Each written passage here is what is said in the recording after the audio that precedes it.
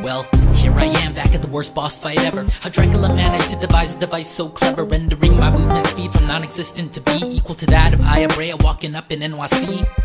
It's actually more embarrassing than it seems. I was like, today's the day I'll be vanquishing the demon, and Leon would say, I'm glad I sacked Sarah for a reason. But instead, this Belmont's legacy is Dracula adhesive.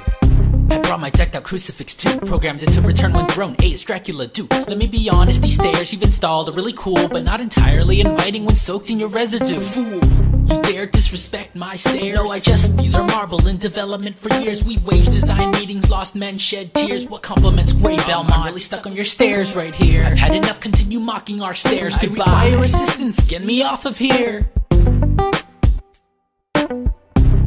I'm not a fan of these stairs. I've never faced an opponent who could defeat me. And then there were stairs, and then there were stairs. And I never thought my Belmont blood would fail me. And then there were stairs, and then there were stairs. Our whole bloodline's doomed.